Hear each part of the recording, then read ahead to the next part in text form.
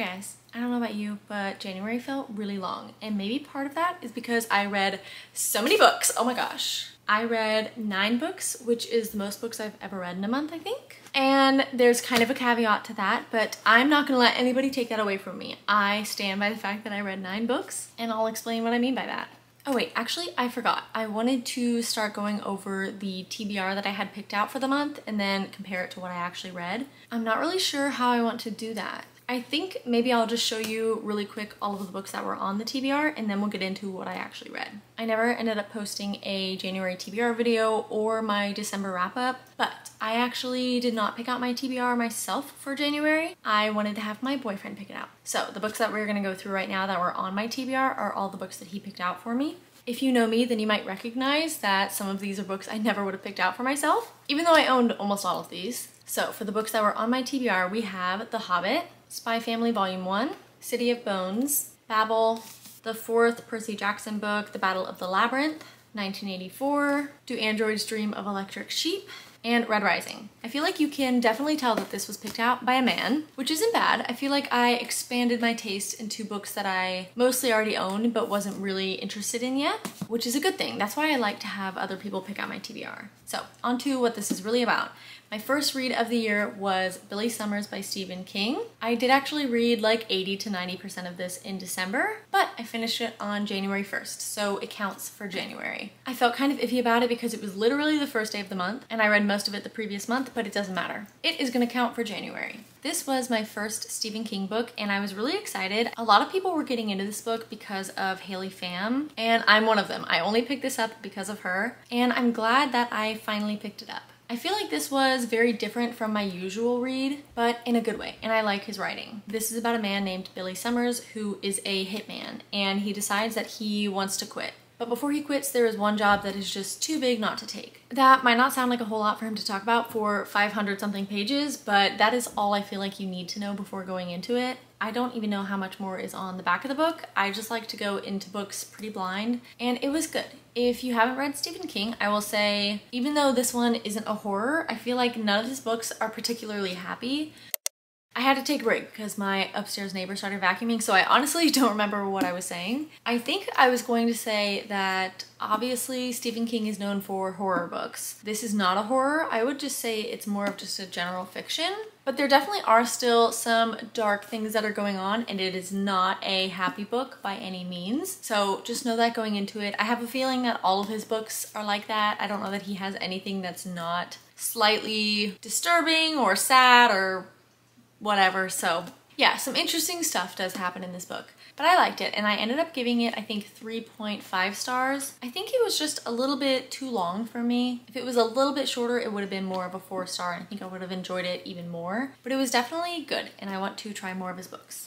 Then I read volumes 1 and 2 of Spy Family, and this is why I said that there's a caveat to what I read this month, because I'm sure that plenty of people would not count manga as books. I mean, technically they are not novels, they are graphic novels. It's mostly pictures and just a few words on every page, but I'm gonna count them. This is the first and only manga that I've ever read. I never really thought that I would be into manga, but I'm pretty sure it was Katie is Reading that talked about these and made me want to pick them up. I've also just always seen these, and I don't know, I just like the covers. My light is messing this up, but I just think that the color palette and the way that they have the cover art, it just has always spoken to me. I just like it. Anyways, this is about this man who is a spy. He is like one of the top spies at his agency, and he has to go on this super secret mission where he has to basically infiltrate this school to get to this one important guy. And in order to do that, he has to pretend to have a family. So he adopts this girl who is like 6 years old, and she's who he enrolls in the school. And then he finds this woman who is an assassin, and she pretends to be his wife. The daughter is actually a telepath, so she can read their thoughts. So she knows that he is a spy and she's an assassin, but the man and woman don't know about each other. They think that for whatever reason, the other person is agreeing to be in this fake relationship, but he doesn't know she's an assassin, she doesn't know that he's a spy.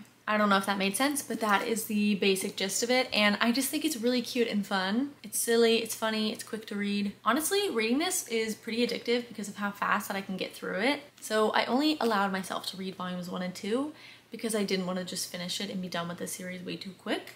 I felt kind of strange giving these a rating because they're not an actual novel, but I ended up giving them both 4 stars because I really loved them, but it's not like they're life-changing or anything. Moving on to The Hobbit. I actually read this in a reading blog, so I don't want to talk about it too much, but I actually really hated this book, which was really disappointing because I know this is so many people's favorite book of all time. I was hoping that I was really gonna love this, but I just thought it was so boring. If you haven't read this or seen the movies, which I hadn't, it follows Bilbo Baggins and I think 13 dwarves. They're basically on this cross-country adventure trying to get to some mountain where there is a dragon who is hoarding all of this treasure that it stole from one of the dwarves' families like a long time ago. Probably like 60% of the book is just them traveling to this mountain, but it felt like nothing was happening. It was so boring. When things were happening, it felt like the same thing was happening over and over again. I didn't hate his writing. I definitely did read like a required reading, like a classic. I didn't actually realize how old this book is. It came out in the 1930s. But anyways, I was just crawling along trying to get to the dragon. They finally got to the dragon and maybe for like 10 or 20 pages it was interesting and then it went right back to boring. I ended up giving it 2 stars. If Brendan didn't pick it out for me, I think I just would have DNF'd it, which is really sad. I was really hoping to love it. Once I finally finished that, I picked up City of Bones, which is in the same reading blog, and oh my gosh, I loved this. I am so glad that I read this. This was the perfect book to pick up after The Hobbit. I felt like The Hobbit was putting me in a bit of a book slump, so I wanted something fast-paced and fun, and that's exactly what this is. I read, I think, the first 3 books in this trilogy when I was in middle school, so I remembered some of the bigger plot points, but I didn't remember most of it. This is the very first book in the Shadowhunters world, which is like a interconnected series of maybe 15 books. It's a super popular series, so I'm sure that most people have already read it or have at least heard of it. And I just didn't expect to love this as much as I did. It was just fun. That is the word that I would use to describe it. It's young adult, so it's really easy to read, really fast paced. I am a slow reader, so it was pretty satisfying to be able to get through this pretty thick book pretty quickly. And I just have nothing but good things to say. Sure, it is quite young and there were a lot of parts that were pretty predictable, but it's young adult and it's also the first book in the series, so I think it's only going to get better from there, and I'm so excited to continue this. I'm so glad that he picked this out because I don't know when I would have picked it up. I gave this 4 stars, which might sound low because I'm talking about it so highly, but 4 is honestly a really good rating. It just didn't give me anywhere near the 5-star feelings, but it is a book that I loved and really enjoyed, so it very much deserves the 4 stars. I maybe could have said like 4.25 or something, but that just felt a little ridiculous. Then I read Percy Jackson, The Battle of the Labyrinth, which is book 4. This was cute, but honestly, I didn't really connect with it. I think a big part of the problem was that it had been at least 6 months since I read the first 3 books. So I didn't really remember a lot of the characters or what had happened in the past. So I think that if I read it closer to when I read the first 3, I would have enjoyed it a little bit more. This is my first time reading the series, and I think that they are fun books, they're good, but they are not exactly my favorite. Like, I won't lie, I am not excited to read the 5th one. I'm excited to just complete a series, but reading the 5th book, I don't know. I think that they're cute, they're fun, but I had to listen to most of this on audiobook because I just couldn't connect with it and I just didn't feel like reading it. I think I gave the first 3 that I read 4 stars, but this one I gave a 3.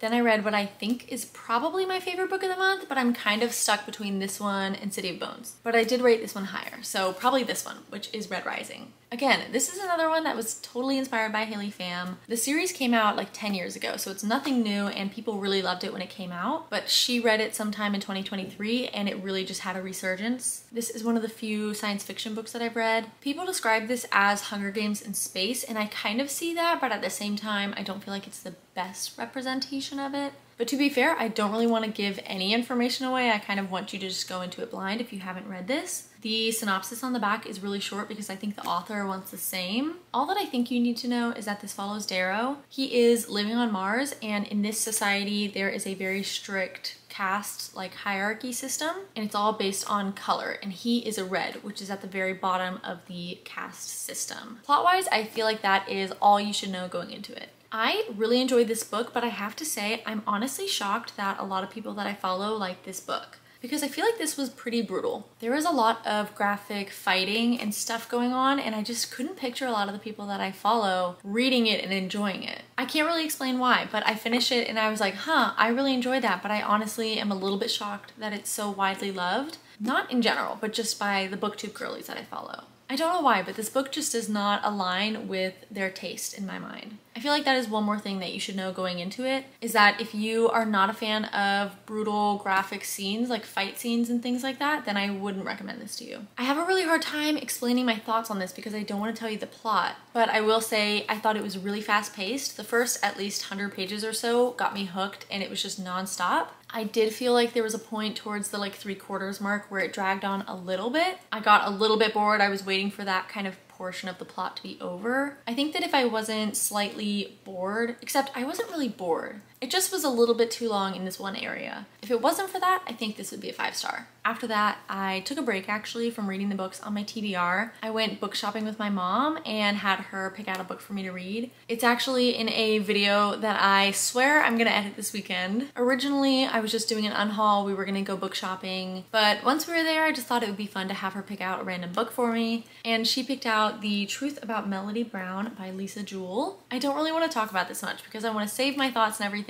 for that video, but I guess I will say that I didn't officially rate this because my mom and I did something that was quite a disservice to this book. I know I'm being very vague, but I will say that I settled on like a 2.5 star. I don't think that that necessarily reflects the book itself, but that is how I would rate my experience. It is about this girl, Melody Brown, who has no memories before her 9th birthday. When she's a kid, she just wakes up one day and she can't remember anything from before she was 9. She's now in her early 30s and she starts having these flashbacks of stuff that happened before she was 9. So it's dual timeline. It goes back and forth between her now in her 30s and then her throughout basically all the ages where she's remembering all of these things. So yeah, that's all I'm gonna say. I know that was probably really annoying, but I haven't said my full thoughts on it for that video and I want to kind of save it for that. Last book is Do Androids Dream of Electric Sheep by Philip K. Dick. This is actually the book that inspired the movie Blade Runner, which I have never seen, but apparently it is a very popular book and it's very popular with men.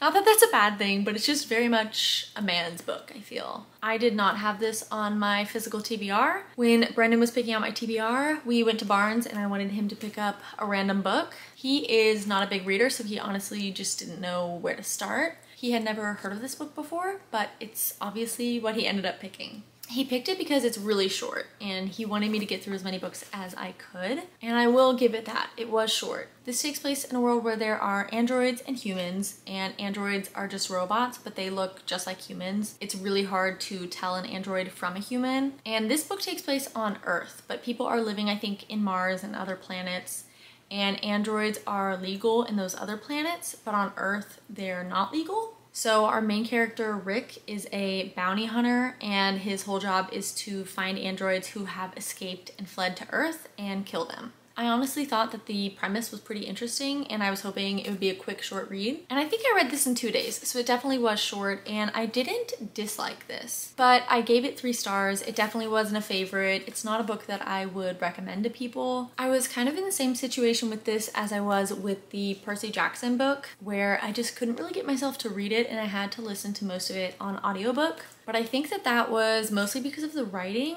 It's a bit of an older book and this one was written a little bit more like the classics that you're required to read in high school, where some of the stuff was just a little too convoluted. I read the first 2 or 3 pages and I just wasn't really loving it. So I switched to audiobook and honestly, I might have listened to the entire thing on audiobook, but it's really short, so it was a really short audiobook anyways. And I found a really good one on YouTube, so I think that that made my experience a little bit better. I enjoyed it more as an audiobook than I would have reading it. I don't know if I already said, but I gave it a 3 stars. Okay, so those are all of the books that I read in January. I would say it definitely wasn't my best month. Yes, I read more books than I've ever read before, but I would say half of these were duds and then the other half I really enjoyed. So not a horrible month, but it wasn't a consistent one. I don't see myself reading as many books in 1 month again anytime soon, and that is totally fine with me. I would much rather read less books in a month but really enjoy all of them than read 9 and only enjoy half of them. I mean, who knows? Maybe I will come back at the end of February and say that I read a ton of books and I really loved them. That would be amazing. But my goal is never really to read a lot of books. It just happened that this month I read a lot and I'm still very excited about it. It still feels like a fun achievement.